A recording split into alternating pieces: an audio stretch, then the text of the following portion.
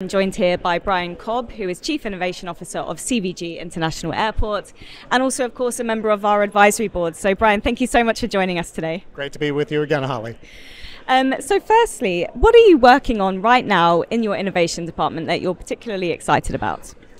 So it is all things autonomous, including everything on the ground and actually the air. So there have been skeptics about really, can the advanced air mobility be a thing? We truly believe it is, but right now we're focused on the ground, believing that the air will come very quickly. And of course, automation and artificial intelligence has been a lot in discussion at this conference. And of course, all the airport leaders who are up on the stage, they're all claiming, don't worry, it won't be replacing the workforce within our airports. But, there are some skeptics out there. Is this actually true? I know there was one airport leader who said they had about 1,400 truck drivers on the airport campus, but in 5 years they're looking to make the whole system driverless. So what is actually going to happen to these drivers? Will they actually be redeployed? Yeah, very, very fair. And healthy skepticism absolutely should be a thing. And we're always very quick, at least in our ecosystem at CVG, to say, let's stop the buzzwords and let's absolutely go to practical testing. So in fairness, this goes back to really 2016.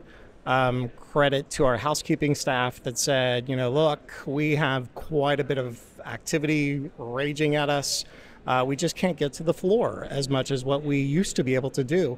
So our quality is starting to suffer. What should we really, what are our options? Robotics came up immediately back then even. Are you going to replace our jobs? That question quickly came up. And we started discussing it.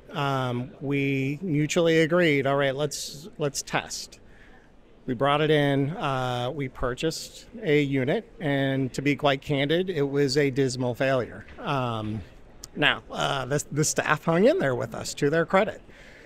At the end of that 1 year, that unit went away, and the staff said, look, we saw value in that really 1 year trial. Let's keep at it if we can find a unit that actually can do what it promised. And we did. And we ended up being the first North American airport to deploy Avid bots. Have not looked back. It's been a tremendous success. And actually now the conversation that we had with the team that's here is it's a supplement to staff. That was the conversation change. So we need to start looking at supplementing staff. We know that there are staffing shortages. This was all pre-pandemic. Coming out of the pandemic, circumstances have changed dramatically, labor shortages.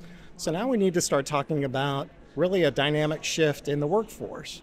How do we start changing jobs and upskilling labor and start talking about how does, like a role of a housekeeper, start changing into a technician, like a robotic technician. But a lot of upskilling is going to be needed then. So will the airports be the one to provide this, or will it be the robotics company? Yeah, so I think what we were talking about before is we can't, particularly like an airport. And now that we have so many different robotic forms operating in and around our airport, what we found very quickly is we can't keep having a situation where we're calling the robotics company back in to support us on repairing or updating or what have you on that various piece of equipment. How do we self-sustain? So we've got to address it, and really it's going to be either through our staff or like a contract tenant. So it really has to rely upon us. And frankly, that gets into cost feasibility. I think you and I talked about something as simple as mapping. Each one of those robotics companies, the very first comment that they threw at us is, we have to map. And reasonably so. You don't want those robotic devices bumping into things. Safety first. So absolutely, that needs to happen. However, that adds to the cost of the delivery of the unit. So we have to start driving towards standardization. And then on the back end, who maintains that equipment? I understand what you're saying about in terms of your team, and it will help supplement their skills. But in the case of this example that I used with the driverless cars, the driverless vehicles, What would you say about that example? Because yes, you will need someone to look after the fleet, but surely not as many as those original 1,400 drivers that you originally had. Yeah, dangerous proposition, I would say, to be that audacious to say, it's going to replace everybody. Let's flip the scenario a little bit differently. So we were the first airport in the world to have a fully autonomous baggage tug to be capable of delivering baggage and cargo to aircraft, around operating aircraft and personnel on the air side. Now, the scenario that we proposition to our tenant carriers is, do we get into a pooling situation, autonomous pooling situation, where a fleet of autonomous vehicles are deployed where they're just what we would term milk runs, driving milk runs? And what does that imply? As opposed to an employee, an airline employee, driving a mundane baggage route and not really applying a skill set other than driving from point A to point B, dropping off bags, picking up bags, are they better served plane side or carousel side and sorting bags or loading bags on that aircraft, and now doing more critical functions like load balancing and making sure baggage actually gets on that aircraft in a timely fashion? Or better yet, reallocating staff in front of the customer where it's more critically needed. So those are critical job functions as opposed to mundane work.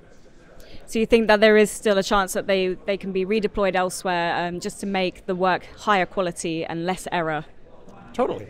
We have to figure out where there's more efficiency, more positive gains, and definitely higher effective quality use of our time and skill sets where it's needed most, as opposed to really just mundane work. When we know for a fact, particularly coming out of the pandemic and the issue's not going away, that there is a labor shortage. We just have to address it. Absolutely. Thank you so much for your comments on that.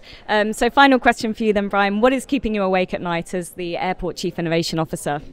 So pull that thread a little bit further. Actually, it's not necessarily the labor shortage. It's actually the cyber concerns related to that technology. So airports have a target on their back. We really have to be sensitive to that fact. I know my colleagues are. It's moving fast and furious. So we really have to be not only sensitive, but recognizing there are other outside industry players that can help us. And it's becoming more of a prevalent theme in a good way that we're willing to go outside of our industry and learn from others. So that's very much of a benefit. I think that's key about innovation officers. Like, you are constantly looking outside the industry for inspiration. So which ones inspire you the most? Inside, they're, it's not a fair statement. putting me on the spot. Look, I'll put it this way. Because of our position, and frankly, because of our CEO and our board, putting me and my team in this position and frankly elevating the CVG brand, there is no lack of attention from other industries calling us and saying, hey, are you willing to partner or share information? So there are no lack of universities from around the world and other industries really just contacting us saying, are you willing to just share information? It's a tremendous honor. That's fantastic. Brian, that was my final question. Thank you so much. Thanks, Holly. Great to be with you.